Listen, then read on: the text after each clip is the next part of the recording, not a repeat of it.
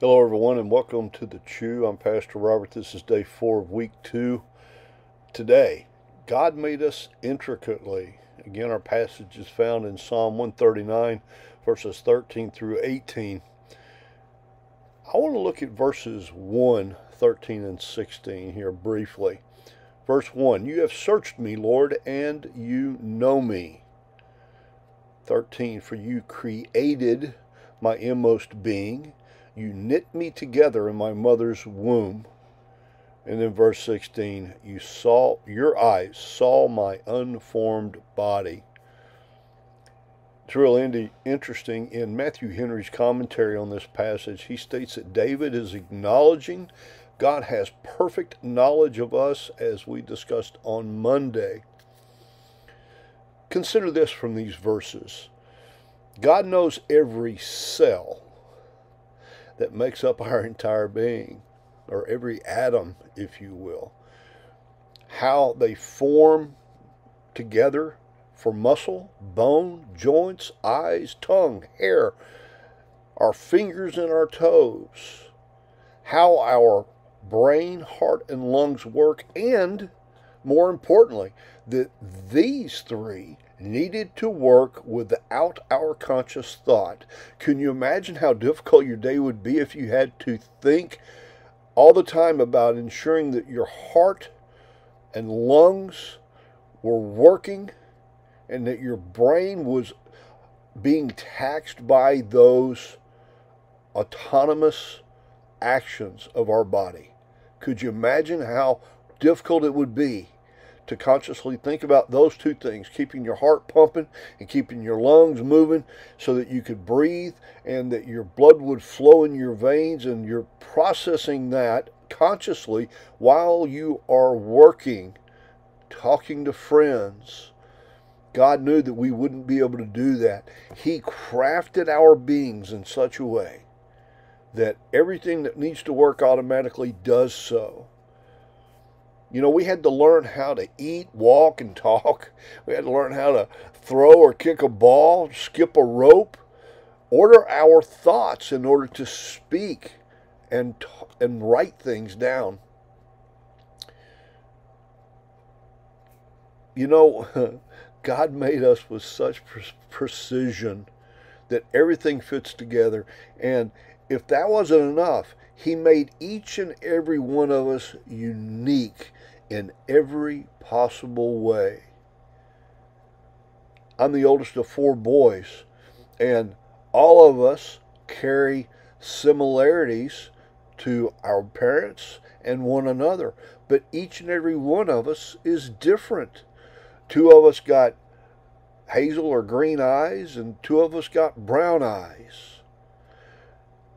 Every one of us carry traits of our parents, but we are uniquely crafted by God. I think about this, is God knowing every single detail about us.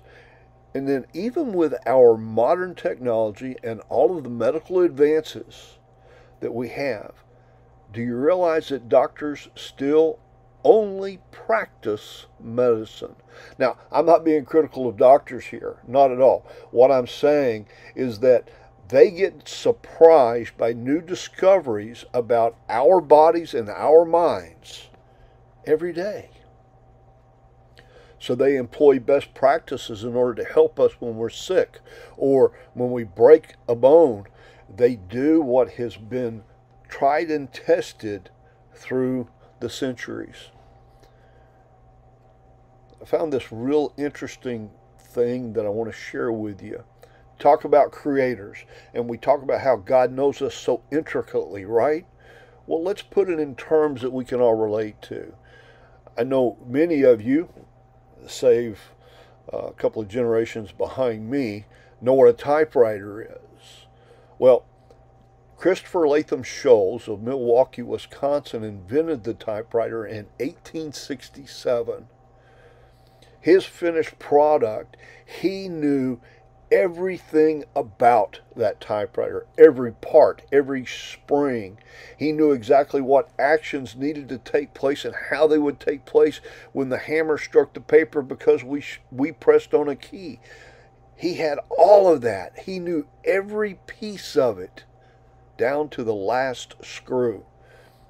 He knew his device intricately. Now, that's just a typewriter. For some people, a typewriter is very complicated. I worked on typewriters in the U.S. Navy and teletypes, and I had to learn what he knew when he created the typewriter. Of course, what I worked on was more advanced than what he initially crafted and put together.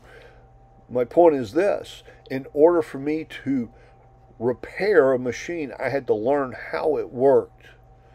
God did not have to learn how we work. He crafted us from nothing. The Bible says that He formed our bodies from the dust of the earth. Go all the way back to Genesis and you'll read the story. He crafted us. He blew breath into us. God made each and every one of us, and He knows every single detail about our bodies and our beings. Hebrews chapter 4 verse 13 says this: nothing in all creation is hidden from God's sight. Everything is uncovered and laid bare before the eyes of Him to whom we must give an account. I pray that as you consider what I've shared with you here today, that you'll invite the Holy Spirit to give you eyes to see and ears to hear God's truth from His Word, that you'll have a receptive heart and mind to receive these truths, and then you'll act with the boldness and the courage of Christ to take the actions you need to take as you ask yourself this final question: which way am I choosing? Am I choosing the way of Jesus, or am I choosing my own way? I pray you'll have a wonderful day, my friends. Go in the peace of God. Blessings to you. Bye for now.